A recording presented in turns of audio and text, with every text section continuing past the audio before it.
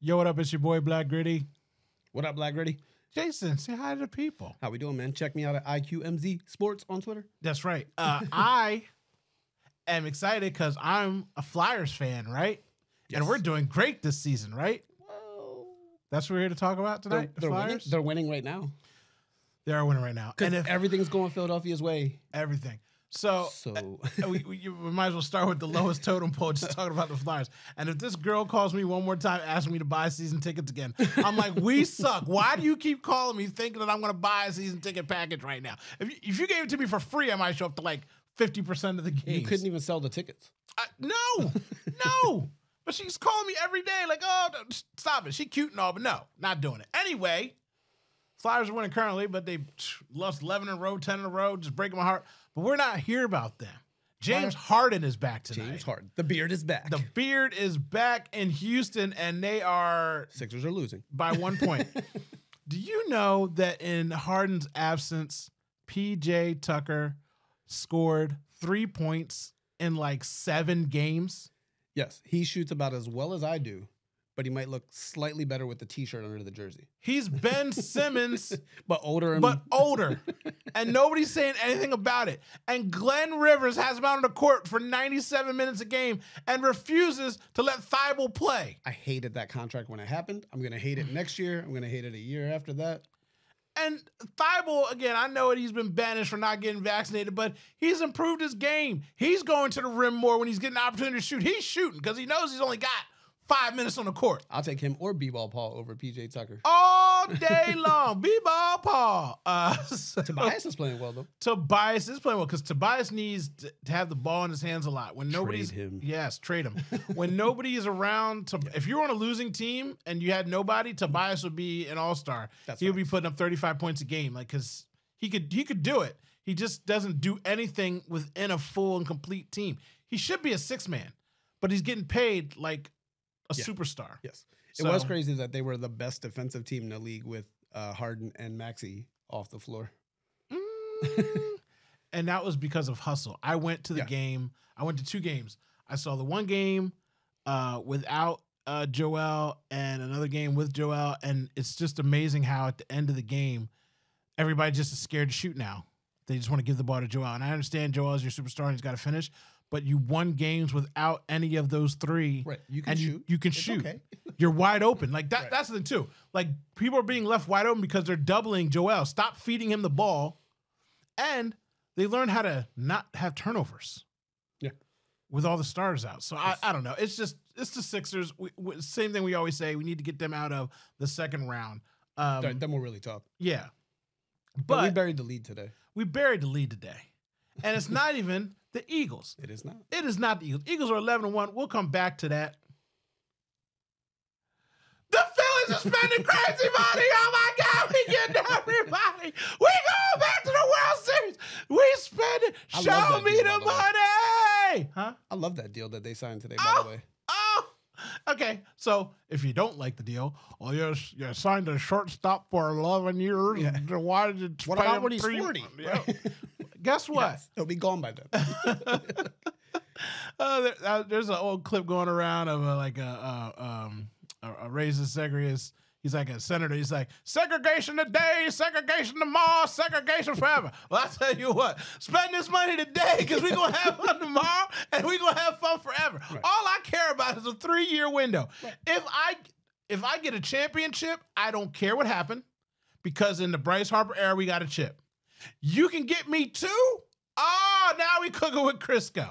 But you could possibly stretch it to a possible 3, depending on what you do with pitching. Yeah, pitching matters now. Now it's time to get these pitchers. The lineup is set. They need a closer. They need a closer. They need another starter. And you know what? If I want to get greedy and you want to go with the luxury tax, because we got like $34 million to spend, so we're going to go over it regardless.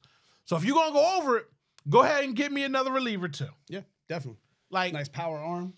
If you get me 2 pitchers, you get me 3 pitchers, I might skeet all over Philadelphia. Yeah. I'm so excited. But then you look at that deal because it's 11 years, $300 million. Yeah. So as that deal goes, you know how contracts keep going up. That's going to be such a below market deal. In 2 years, it'll be below market by about $15 million. Bryce Harper is worth $500 million. Right. And we got him for $320. Right. The man's worth $500 million. Right. I don't know that Trey Turner's worth $300 million, but it's the tax of paying for free agents in baseball. That's how it works. Trey Turner is not worth $300 million. Somebody else probably would have gave him a $250 million deal with less years. But we went over, above, and beyond because now is the time to win, baby. You know, so another good reason. I don't think he's worth it. But it ain't my money. Spend that money. Bring joy to my heart. Opening day. I was so happy when I saw that today. Like, oh my goodness. Let's go. So this is what happens when somebody, I keep saying it, Bryce, thank you for choosing me. When somebody chooses me that is an all-star and can bring people. Joel Embiid is a superstar. He ain't brought nobody to this city. Not yet. Ain't nobody. He cries and he whines. He's not bringing anybody to my city. Fair. He's not a leader. Joel Embiid is not going to bring anybody to the 76ers. We got to trade and wheel and deal and do everything we got to do. But nobody's just coming here saying, I want to play with the best big man in the league. Which is crazy. Which is crazy. I mean, so I love Bryce Harper. Yeah, he getting all his buddies here. I don't care. The whole damn crew. Yo, hopefully he knows a couple pitchers. You know what I mean? Like, shoot. I love Bryce Harper being here in Philadelphia. He is a magnet for star and talent, and man alive. It's just exciting. And not only that, adding Turner makes their defense better now. Because now Stott moves to second base. Yes. And now up the middle with Marsh, Stott, Real Muto, their defense is solid as could be. Left field and right field, less than okay. But they can hit, hopefully. And it's going to be okay. It's going to be. It's going to be okay. I mean, not for nothing, unless you're the Dodgers, you can't literally just put a name at every position. Right. But Phillies we've got close. Yeah, we're close. We're damn close. And there's always like the surprise guy, you know what I mean? Like, oh man, it's driving me crazy right now. The guy with the big beard, I'm blanking on his name that we brought in. Marsh? Marsh. Yeah. Marsh was surprising, had some moments in the playoffs. Yes. So, I mean, you can plug and play some guys that get things done and help you out because the core now, Schwarber? Right. If Castellanos moves out of Ben Simmons' house, we might have something. We know realtors. We do know realtors, like no joke. Saging it ain't working. Matter of fact, burn it down, build something up on the structure, like the poltergeist. Just get all the dead bodies out of the basement and rebuild. Because they just need to leave it as rubble, so nobody ever lives there again. Yeah, just turn it into a park. Thanks, Ben Simmons. Made with the bricks of Ben Simmons. Who's Ben Simmons, by the way? Never heard of him. Never heard of that guy. He hardly plays basketball anymore, even though everybody tried to poo-poo and yell, you guys don't know, see, he's back. He was back for like 4 games, and now he's hurt again. He did have 4 okay games. He did. Okay games, averaging 8 points a game. And we're talking about this guy. Oh, gosh. And I was a big fan of that player that I don't name anymore at the time. I know you were. I was wrong. I was in rookie year. Yep. I was with the rookie campaign. The second year I was in. The third year I started looking at you like, we had a lot of arguments about that. Oh man, we were fighting because I'm like, bro, it's been 2 years now. You're like, give me dabby dibby do. And it wasn't just I you. didn't say that. It wasn't you. It was like half the city. My boy Harry was just oh man, you negatively, you just negatively. I'm like, bro, I'm telling you, look, like I said, I tell people all the time, all I know is people. My superpower is people. And even though I never met him, I can look through the screen and feel like this dude's Fugazi. He was literally an Instagram model. He come out showing his ass and titties all week long, and then you go out to dinner, and she buttoned up in a straitjacket talking about I only eat filet mignon and lobster, and you ain't gonna see my ass. I done seen it all week. What you mean I can't see it now? I'm here now. I'm buying dinner. What you mean I can't see it? I done looked at it online. That's what he do. All summer long, he's shooting J's and threes and dunking and running, flying all over everybody, getting the game, buttoned up, can't see no titties, no ass. That is Ben Simmons. Those videos were exciting for 2 years. Then after you like, stop this. Oh, man. And like I said, I got so much hate from people ripping on him. I used to love calling the radio station. They used to hang up on me. Now they love Black Gritty. You know what I mean? But they used to hang up on me because I was ripping them. Anywhoozy, Sixers still kind of suck. Oh, we tied it up right now with the Rockets. So, the Philadelphia Eagles. Hold on. The 11-1. The 11-1. Oh, that was a false start by me. My bad. My bad. You're right. The 11-1 Eagles. He stole my joke. I did steal his joke. He had typed it all up to me and everything, but he forgot. He punted on it. You see what I'm saying? So I got to bring it back. 11-1. I can't believe this. I can't believe it either. And again, people that know me, I love being negative. Ain't nothing more fun than snapping on people and Brett clowning and Kalanja clowns and just making up fun names to talk trash. But when we're winning and I'm happy, it's so much fun. It is so good. And again, I'm glad that I gave myself the opportunity to see what Jalen Hurts would become. Yes. Because last year I was like, oh, we got to the playoffs. They ran the ball. All I wanted was them to run the ball. They ran the ball. We didn't have weapons. I said, if you guys go off in the offseason getting weapons and he still can't do it, then I feel. Then we know. Then we know. Right. They got him the weapons. He looked great.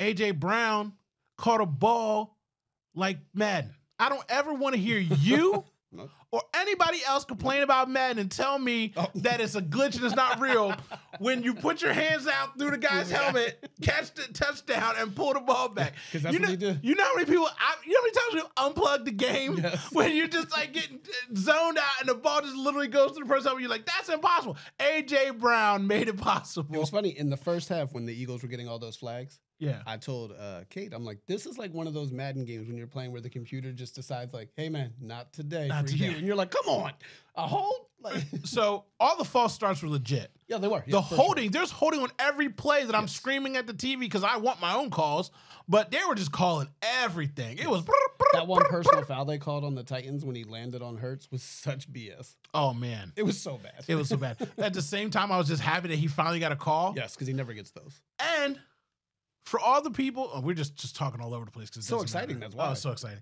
When he got slammed with another penalty through flag he threw, but what was he doing? Standing in the pocket, standing tall, trying to deliver a ball downfield. I heard if he runs, except he won't. But yeah, because when he runs, he's dipping and diving and he gets down. Now again, he can still get hurt, but I mean, we've seen more non-mobile quarterbacks get hurt. Jimmy Garoppolo broke foot out again. Man, does anybody ever get hurt more than him? He's got the worst luck. Every time he starts to hit the ascension again, he gets hurt again. I mean, he got to that one Super Bowl, but every other year he didn't even start that year. But he's not super unlucky though, because he's kind of, he's got the porn star Jimmy face. He's good, man. He looks good. He's got money. I'm not crying over him. I do feel a little bad. It's good for the Eagles though. Yeah, it's good for the Eagles though. It's good for the Eagles. They got that Purdy guy, and they're probably going to get Baker Mayfield. I'm still not worried about it. No. But man, Eagles, they can't throw the ball. Now it's going to be, well, they threw the ball against the worst passing defense. I don't care because we can also run the ball. They didn't even try to run the ball because there was no need. No need. That's the most impressive thing. The 2 weeks back to back, the way that they were able to switch styles, it reminded me of the old school sort of whatever, the Patriots, how Belichick, they used to switch offenses weekly. Yes. You could never tell what they were going to do. They were like, hey, what are you bad at? Yes. That's what we're doing today. You don't cover tight ends? We got one of those. That is what Bill Belichick used to do, and that is what early Tom Brady used to do. Yes. The thing that cracks me up, I hate Tom Brady. Fuck Tom Brady. That's Fuck fair. you if you like Tom Brady. I don't like Tom Brady. Michigan. But that's right. So the thing that I understand about Tom Brady is early on, when they were winning Super Bowls, Tom wasn't doing much. Right. He was handing the ball off. He was throwing the ball short, managing the game, and the defense was there. You know what I mean? Like the defense was there. And then they went on a 10-year drought of even getting anywhere where people were just like, oh, they're going to go back to Super Bowl. And if it wasn't for Pete Carroll and his dumbness, they wouldn't have went back on their next little dynasty run. But maybe it was Russ. Maybe it was Russ. Russ he wasn't cooking. And but the thing is that even through all that time, they would morph year to year. Yes, every time. They would just ebb and flow. Like, man, they're running some dude that I've never heard of. He's got 4 touchdowns. Yeah. Okay. They were the first ones. They were like, hey, now we have 2 tight ends that are good. Yeah. Nobody can cover that. And then I'm like, Wes Walker did what? Right. Wes Walker did what? Mm-hmm. And they were on like 3-yard passes. Yeah. Like slant. Catch 120 of them. Oh my God. So yeah, that is the most comparable thing. You know, going 380 on the ground one week and then going 380 in the air the next week. And the Titans, again, they're 7-4, but they're in the Eagles NFC East bracket where everybody says, oh, they haven't beaten anybody until they beat you. Once they beat you, everybody's on their dick. But when they haven't beat you, people keep saying about people haven't beat because there's not that many good teams this year. So who are you supposed to beat? And the whole league is running the ball. Nobody's really passing the ball that well. That's because the way defenses play now. Yes. So I am so happy that they tackled. Perfectly. They took that personally, because there have been so many games where I rail on Gannon. I don't like Gannon, but he's been better this year, much superior this year than last. But there's been so many times where you're like, man, if you would have just tackled, the defense would have looked okay. And that's all they need. Yeah. So they met him in the hole. They didn't shy away. Safeties, cornerbacks, everyone was tackling. Not just the linebackers, not just the D-line, not just everybody was tackling. Even the special teams was tackling. They were hitting. Kobe got a hit. And it was just... Ellis had a hit. Covey was out here running. Yeah. Oh, man, he heard his job going on the line. Yep. He heard him get cut down to the practice squad. That white boy was running, boy. He was running like white lightning. Grease lightning this week, boy. He was like, don't send me back, boss. Don't send me back. He was running. You know what's always crazy when I watch the Titans play? What? Derrick Henry is one of the greatest running backs all time, right? Mm-hmm. For sure. Mm-hmm. He's big as hell. Mm-hmm. He's fast as hell. Mm-hmm. He goes down easy as hell on contact. He'll stiff arm you to death, but if you get him, he goes down. So if you hit him, if you meet him at the line of scrimmage, he goes down. He goes down. That's it. He doesn't break If the he tackle. gets 3 yards out from the line of scrimmage, it's a wrap. problem. Yep. Because he's literally like the juggernaut. Once he get his momentum going, he's like, so if you... Every time I watch him, I'm like, man, he got stuffed easy on that. Like, there's nothing. Last week I watched a lot of the Titans playback just because I wanted to, do my little due diligence. Yeah, and he sending notes to Gannon. Yeah, like, exactly. Watch out for the run. So he didn't. I'm sending it to BG. I mean, me and BG, we got the BG connection. Yeah, you're like, hey BG, I think they're going to give the ball to Derrick Henry. Right, I just have a feeling. Right, just stop getting sacks at the end of games. Get one early. He got one early. He did. That's what I told him. I mean, that's what I told him. The pass rush. But so for that, Henry, 30 yards. Yes. And if you hit him before he gets his momentum up, he does just go down. Yes. But you got to make that tackle. Yes. Because if you don't, then again, he hits the 4th step, and it's literally like a video game. Like, he just starts running down, and then you're right, he's stiff-arming, he's running through people. People are bouncing off of him, so. Right, and the Titans are the antithesis of the Eagles, where they can only win running the ball. Yes. If you force them to throw, they can't win. They can't do it. You can't win. And what did you just bring up? What? That poo-pooed you about for a second ago? The was pass rush was dominant. Great. So when you can't run and this team gets to pin their ears back, our secondary is good enough to be one-on-one coverage. Mm-hmm. And then when Gannon plays that little shell zone crap, and if you suck at quarterback, like Tenno, that's where I feel like the defense really shines. If you suck at quarterback, they'll dominate you. They'll dominate you. Yep. That's why last year, again, I guess it's because he quote-unquote didn't have the horses, he played the same kind of defense, and dudes that sucked were throwing 70% on us. That was so annoying. They're like, yeah, y'all are just going to, so you're literally going to be right there every right. You're just going to, okay. Like, I'm like, what are we doing? And then we would win games because we'd run out the clock and keep the ball from people, but everybody was throwing for 65, 70% against us. But this year, everything's changed around. We've got the horses, bringing in Sue and Jefferson. Linval Joseph. I wanted him to play all 5 of those guys on the D-line against Henry. All the D tackles. That would be crazy. Right? Just that would be crazy. Sue, Cox, Hargrave. Your boy Davis. So, unlike the trash boys, we actually take our players out, our starters out once we're up on people. Yeah, we could put up a 50 burger on somebody, but we have respect for the league and the NFL. So, we got to see Kobe get in there. Yeah.